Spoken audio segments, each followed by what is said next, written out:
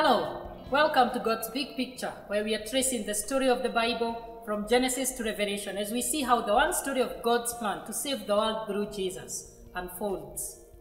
So far in these videos, we have covered the pattern of the kingdom from Genesis 1 and 2, the perished kingdom from Genesis 3, the promised kingdom from Genesis 17.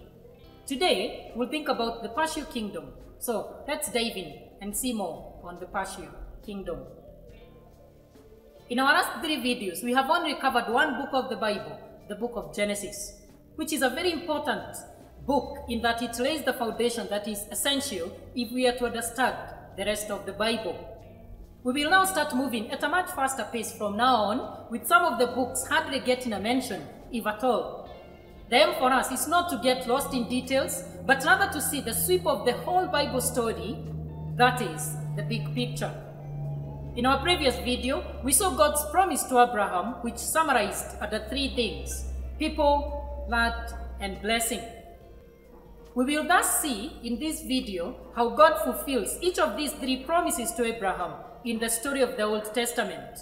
We will also see a 4th promise that is added, the promise of God's king. So first, the promise of God's people from Genesis 12 all the way to Exodus chapter 18. The promise of God to Abraham says in Genesis 12 verse 2, "I will make you into a great nation." God does exactly that, and we see that repeated again in Exodus 6 verse 7, where God says of Israel, "I will take you as my own people, and I will be your God." The thing is, the promise of a nation does not happen smoothly. The first problem is that Abraham's wife Sarah is barren, and they have no children. The gospel promises are in danger of failing almost as soon as they have been made. The years continue to pass and Sarah still doesn't conceive. But one day, God speaks to Abraham and reassures him that despite of her great age, she will bear a son. And sure enough, it happens. Isaac is born. Later on, we read that Abraham dies and the future of the promise now focuses on Isaac. Isaac marries Rebekah and they have 2 sons, Jacob and Esau. The family line continues where Jacob has 12 sons. They are far from being a great nation, but the promise is beginning to be fulfilled. One of Jacob's sons is Joseph, who ends up in Egypt as a slave. God is with him in Egypt and ends up in a very high office. A famine comes that threatens to wipe out Jacob and his family. They thus move to Egypt to be with Joseph and they settle there. By the beginning of the book of Exodus, we see that the family of Jacob have grown from 12 to 70 and then to many people. We read the following in Genesis chapter 1 verse 7. "But the people of Israel were fruitful and increased greatly. They multiplied and grew exceedingly strong, so that the land of Egypt was filled with them." We are thus told that their hosts enslaved them and mistreated them, and thus God must set them free if they are to be his people as he promised. And God does exactly that. He rescues them with mighty acts of judgment to Pharaoh and the people of Egypt. By his act of salvation, he sets them free from the Egyptians and made them his own special people. In Exodus chapter 19 verse 4, God says this of Israelites, "You yourselves have seen what I did to Egypt and how I carried you on eagle's wings and brought you to myself." What we see then from the rest of the book of Exodus is that it focuses on the giving of the law and the establishment of the tabernacle. God is not just a God who delivers, he is also a God who demands and who draws people near to himself. He wants to bless his people. This thus takes us to the second promise that God gave to Abraham, the promise of God's blessing. Going back to Genesis chapter 12 verse 2, we read what God said to Abraham, "I will bless you," God says. You see, you and I tend to have a negative attitude towards authority and assume that it must always be oppressive.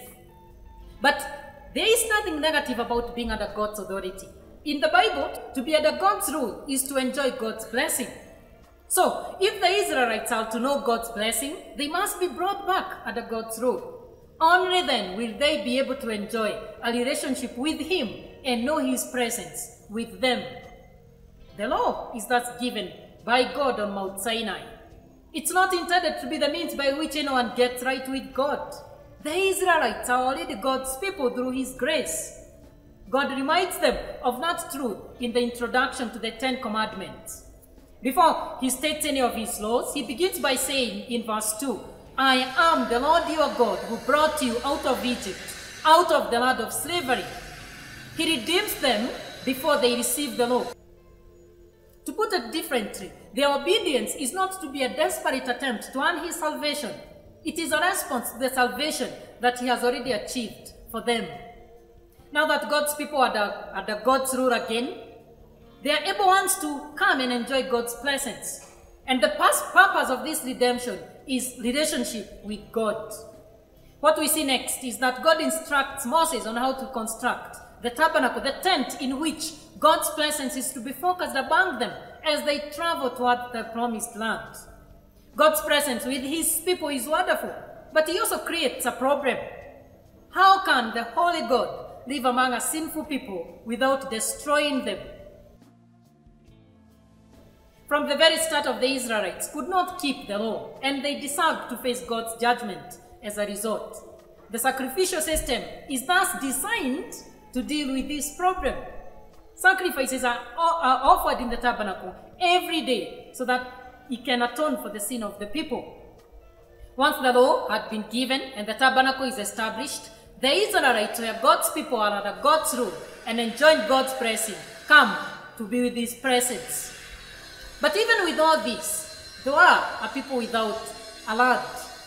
The next section of this history of the Bible is focused on the entrance of Israel to the promised land, and we are going to see this in the next video. For now, we are to be amazed at how God keeps his promise of making a sinful and wicked people his own people. We are to be amazed by how he dwells among them and how he allows them to come near to him. All this, as we'll see in the coming videos, points us to Jesus, the one and through whom you and I can come near God. We are to be glad that all God's promises have found their fulfillment in Jesus, and we thus can trust him and believe in him today, tomorrow, and the days to come. So, let's take a pause there and come back to this story in the next video. Until next time, it's goodbye for now.